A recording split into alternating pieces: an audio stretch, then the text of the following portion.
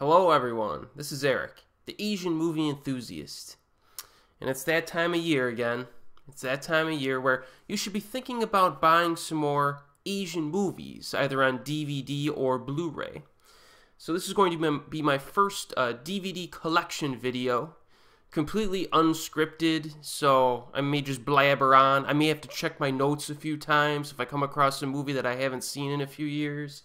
I'm not going to be giving full reviews of all these, but you gotta say something about each of them, right? So I thought this would be a good idea, just show off my DVD collection. And tonight we're going to be looking at some of my Chinese language DVDs. And this will need multiple parts, of course. So, yeah, most of my collection, actually almost everything, is in DVD format, not Blu-ray. I think it's just because a lot of these films have not made their way to Blu-ray yet. A lot of them probably never will, actually. But maybe some of them. Some of them already have, but I don't know. I just feel like I've just had this huge collection of DVDs and I just keep adding to it. So to shift to Blu-ray, just, I don't know. I'm just not seeing it right now. But let's begin. So the first DVD I have here tonight is called 14 Blades. So this is a Donnie Yen movie. It's got Donnie Yen, Zhao Wei, and Kate Choi. Now, Donnie, of course, you know. Zhao Wei was in Green Tea, my favorite romance film that I've ever seen. I have a review of that on my channel. Plenty of Donnie Yen reviews so far on my channel. And then Kate Choi you may have seen in Eye in the Sky, actually. She played the lead in that one. Excellent movie, by the way. And in this one, 14 Blades, she plays a badass. And quite a convincing badass, I might say. Quite a good-looking one as well. So it's basically, you know, a historical action flick. You got the swordplay going on there. Pretty solid flick. I liked it a lot. Good flick. 14 Blades. Very nice. Now next here we have one that I've covered on my Asian Horror Year in Review playlist, and that is Abnormal Beauty. Now this one is from the Pang brothers, of course. If you want to know my thoughts on that, you could look at my, you can check out my Asian Horror Year in Review from 2004, I believe this film was from. So this one's pretty cool. You have a girl who has some psychological problems, let's put it that way. And, yeah, things get pretty violent. This was a solid flick. Tartan Asian Extreme. I really, cherish my Tartan Asia Extreme DVDs ever since they went bankrupt. I think they're still floating around on the internet because somebody bought out their library, but I always like to have them in my collection. Those are the days with Tartan Asian Extreme. Now the next one here I also did a review on my channel, and it's another excellent movie, and that is Accident, starring our boy Louis Koo, who's good in everything, really. This is the one where he's basically a part of a team of hitmen and women who kill people and make it look like accidents, but then one of their own teammates dies in an apparent accident, and then they start suspecting, wait a second, was that really an accident, or is there another team out there that's taking us out? So this is a very, very cool flick. Very slow-paced, as I said in my review, but it's very unique. I like the style of it. Very solid. I also have another DVD of Accident for some reason. I have two of them. I think one of these was the Region 3 release, and the other one was the all-region release when it came out, or the Region 1 release in the U.S. Sometimes I just can't wait. You know what I mean? And sometimes you don't know if a movie's going to get a release in the United States.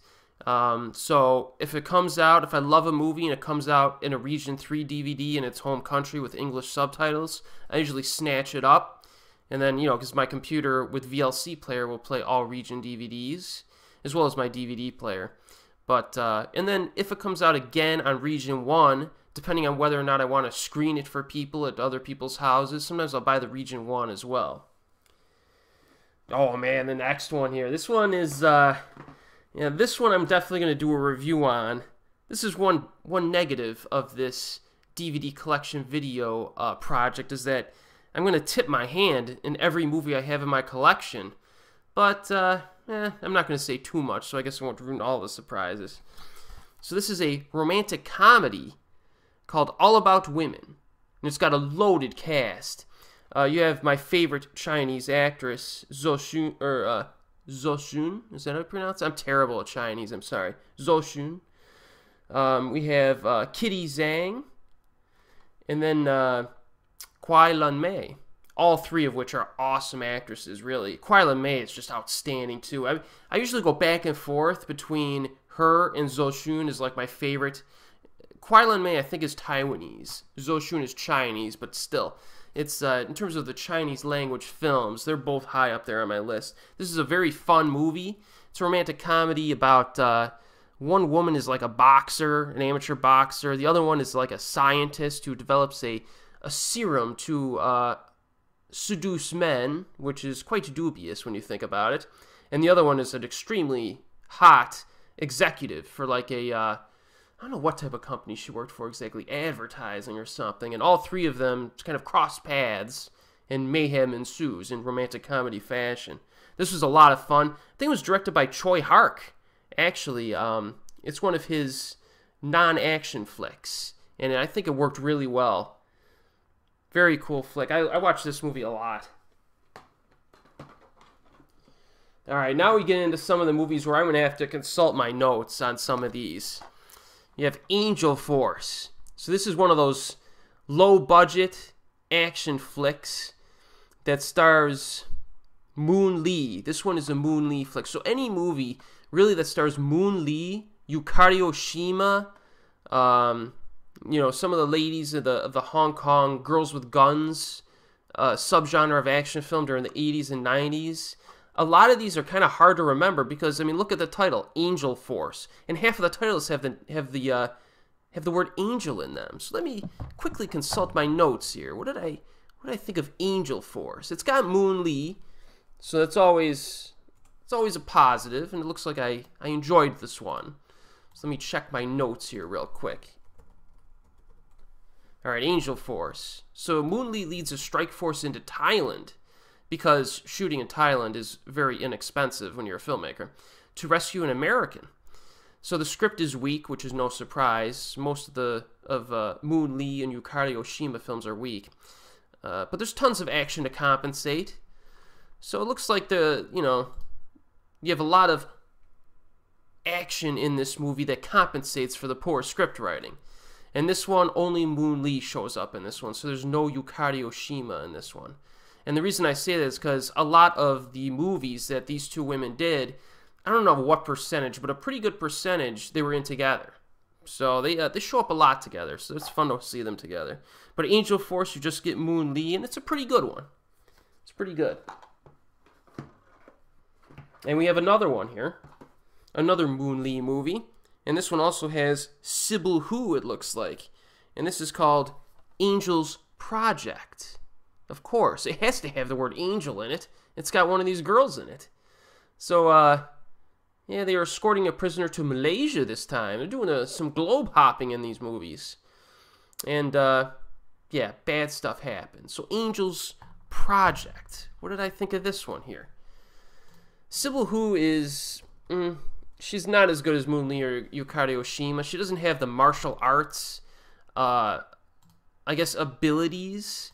But actually, Moon Lee and Yukari Oshima really, I don't think, were martial artists as children. I think they were dancers. And then they kind of made their way into the Hong Kong film industry. And because they were so athletic and flexible, they rolled right on these action movies. And their scenes are really solid, man. If you want to see, women fight in movies, like just as good as men and better than most men can fight in movies, check out some of these girls' films. So Angel's Project, let's see, this is one of those ones where Moon Lee actually disappears for chunks of the runtime, and that happens sometimes with these movies, because Moon Lee and Yukari Oshima, and I'll get to this when I start reviewing more of their films, they did a lot of movies within a short period of time. I think, like, I wouldn't be surprised if both of them combined did like 10 movies in 1 year. You know what I mean? Like, they did a lot of them. So sometimes they'll come in and out. They'll only show up for like 2 or 3 minutes in the movie. This one, she's around a little bit. Pretty good flick. But, you know, not as good as Angel Force or some of their other ones.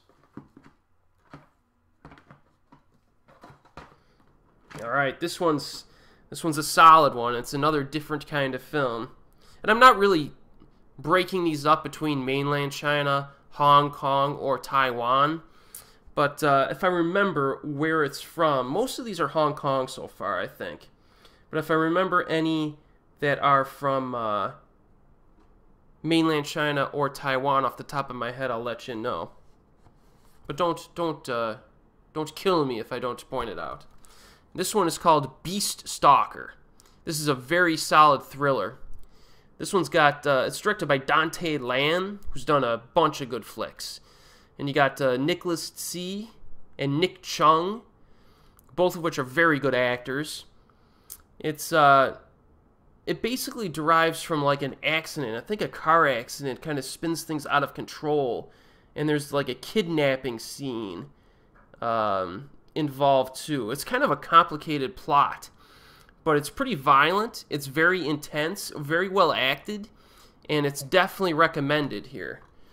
The Beast Stalker. Very solid flick.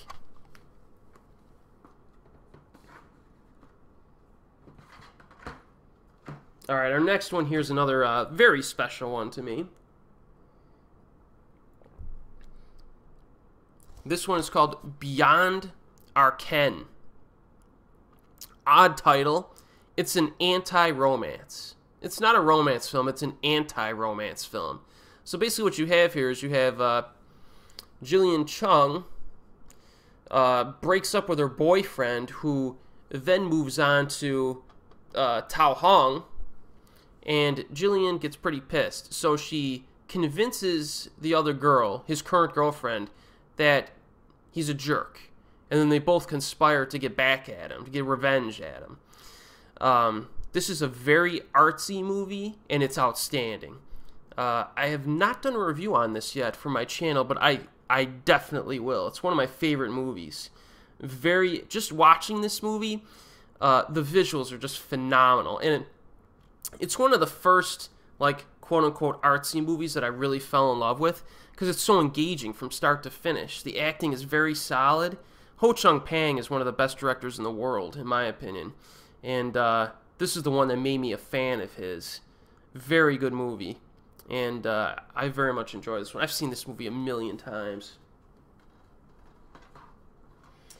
Alright, the next two are two recent purchases. They're horror movies, which I'm going to get to soon. We have not reached 2008 yet in my Asian Horror Year in Review playlist, but I think these are from 2008, and I will get to them, unfortunately. The first one is Bite Till Die, Card of Death. And, yeah, not very good. The only reason I bought this, I blind bought this, because Oxide Pang directed it, and he's awesome. This one, not so good. I was pretty disappointed. I'm not even going to bother to read you the story. It's not really worth seeking out. And then, of course, I got the second one, because I bought them both at the same time, because sometimes I get out of control with the blind buys. This is Bite Till Death Killing Box. I heard about these movies for a few years, and I couldn't track them down until they showed up on Yes Asia, I think, or eBay, maybe. And I snatched them up. Were not worth the purchase, not worth the money. Sorry, Oxide, but it just didn't work. Alright, this next double feature. I usually don't buy these double feature, kung fu double feature things, but for some reason this one struck me. So, this one is the double feature of Kung Fu Beyond the Grave and Chinese Vampire Story. So I think Kung Fu Beyond the Grave has, like, it starts off like a normal kung fu flick, and then, like, some zombies show up. It's not as great as you think it would be. It's still decent. I thought it was pretty good. And then the Chinese Vampire Story is kind of like a low-grade offshoot of the Mr. Vampire films. Not very good. I don't recommend Chinese Vampire Story. But Kung Fu Beyond the Grave was pretty good. Pretty good. Oh man, this one. Jeez. This is where I'm going to have to... I got some explaining to do with this one. Got some explaining to do. You got Protégé de la Rose Noire, also known as Black Rose Academy, I think. Now, okay, I have to do some explaining here. So, when I first started getting into Asian movies, right, I saw a movie called The Twins Effect, which had these two girls in it known as the Twins. Or, they're not known as the Twins, they're just known as Twins. And they were a canto pop music group, you know, cheesy music. But The Twins Effect actually had some pretty sweet action scenes. It was co-directed by Donnie Yen. At least he did the action for it. So I became a fan of these two girls because you don't see, you know, small girls just kicking that much rear end in an action scene in a movie. So I got a little carried away, and I bought a handful of their movies, a few of which were excellent, like Beyond Our Ken. Jillian Chung was in that, and then Charlene Choi is her teammate, I guess you could say, in the twins duo. But this movie was just terrible. It was pretty bad. It's like, I don't even remember the plot. You got Ekin Chang, who's not a good actor. He's had a few good performances just because he's been in so many movies. It's very silly, really stupid. But at the end of the movie, there's a decent fight scene at the end of this movie, and Donnie Yen's little sister shows up. I'm trying to see if it has her name. I forgot her first name. It does not have it. Chris Yen, I think it is. Chris Yen. And she was pretty good. She had some screen presence to her, you know, the way she moved. So I wanted to see her in more action flicks, because she only shows up a few times in the movie. And she just never showed up in any more action movies. I don't know why. She was pretty good in this movie. But yeah, this is, I don't know why I still have this movie. It's kind of embarrassing, to be honest with you. But the Twins, yeah, I actually bought a few of their music CDs back in the day before I upgraded in my Asian music. Those were the nostalgic times, you know, when you're just getting into stuff. Now we go from a really cheesy movie to one that is freaking awesome. Brutal, awesome flick that not many people talk about. And that is The Blade. The Blade. Now this one, who's the lead actor? I always forget his name. Is it Zhao and Zhao? It might be him. This is an awesome flick. Again, a Troy Hark movie. And, yeah, Zhao and Zhao. Now, this is like an old school, almost like period flick, where you're out in like the middle of a desert, I think it is. And it's like I can't remember the plot exactly because it's been a few years since I've seen it. But there's a lot of violence. A lot of swordplay, blade-like violence. The martial arts scenes were awesome in this. This is one that, if you want to check out like a violent martial arts flick that has a really good dark tone to it, you got to check out The Blade, man. It's a very solid flick. It's definitely one of Troy Hark's most acclaimed and impressive films.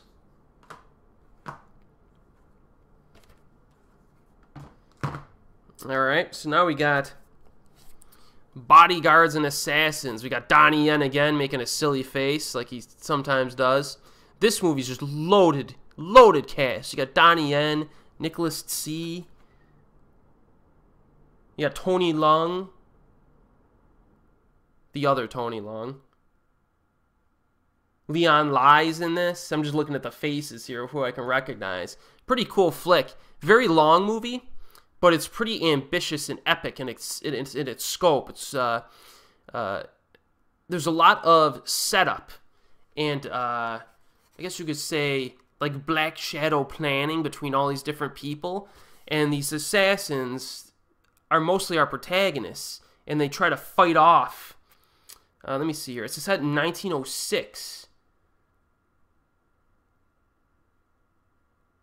So they're protecting a dude. That's why it's called Bodyguards and Assassins. They're protecting the dude, and they're just they're going toe to toe with hundreds of assassins. This flick is pretty awesome. You know, some people might think the opening half is a little bit on the slow side, but if you make it to the second half, this thing is just thrilling. Very cool flick. Alright. I did not get through much at all. I'm blabbering a little bit too much, I think. Oh well. So I want to keep these to about 20 minutes in segments. But, yeah, so that'll be the first part of this Chinese language DVD collection video. Covered a nice mix, and definitely check out part 2, and it looks like there's going to be like 5 or 6 or 7 parts in this. This is going slowly, but whatever, who cares? It's the Christmas season, you know, and I got to show off some DVDs. So, as always, we'll see you next time.